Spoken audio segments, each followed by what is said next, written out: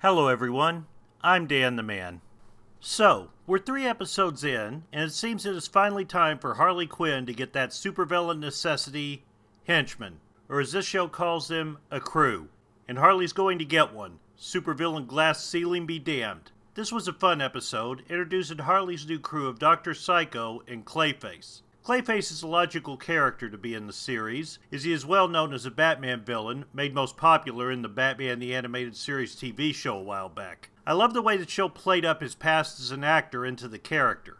His pompous acting persona was hilarious, as was his bit of him wanting way too much information for his character's past when Harley asked him to impersonate the mailman for part of their initial criminal scheme. Dr. Psycho was a less obvious choice to be brought into the show, as he's most known for fighting Wonder Woman, but he definitely worked in this episode. The PR nightmare he suffered after calling Wonder Woman the C-word was a great satire of the PR nightmares many celebrities are finding themselves in these days. I do gotta say, I'm a little surprised they bleeped out him calling Wonder Woman, and later Giganta, that word, given they don't seem to be shy about any other colorful language being used on this show. But we knew what he obviously said, so the joke still worked. Both characters played well off each other, and off of Harley Quinn, making for some great comedic moments when the three of them were together. Both have been featured in the trailer for the season, and are in the preview for next episode, so clearly they're going to be a big part of the show going forward, and I for one can't wait to see more of them. The other standout in the episode was the Queen of Fables,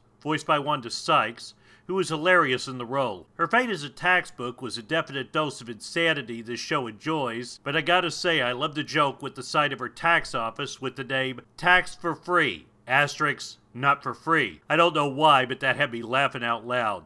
The main villain, if you might call him that, was also great. Maxi Zeus is one of Batman's more weird villains, but him being an egotistical motivational speaker type played great. Will Sasso voiced him, and he did a great job. Some other highlights were the continued running gag of the villains living out of ridiculously huge and gaudy hideouts that for some reason the heroes and police never seem to find.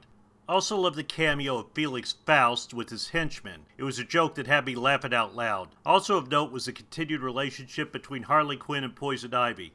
Lake Bell and Kaley Cuoco continue to nail the Harley Quinn Poision Ivy dynamic that has served both characters so well since DC first really embraced pairing them off. Don't know if their relationship will evolve to what it has in the comics or not, but what we get in the show so far has been great. I will say, for some of the clever usage of characters, and given the introduction of Harley's crew, it seems like it will make this a pivotal episode of the season, but I do think it has been the weakest of the first 3 episodes so far.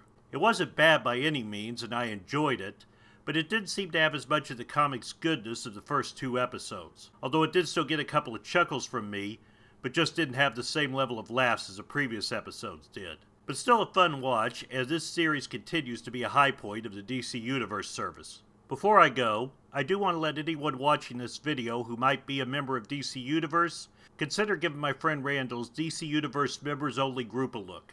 It's a fun place for DC Universe members to chat outside of the site itself. The link will be provided in the description below. Thanks for watching. If you like this video, be sure to like, comment, and subscribe, and don't forget to ring the bell for notifications. I'm Dan the Man, and I'll see you next time.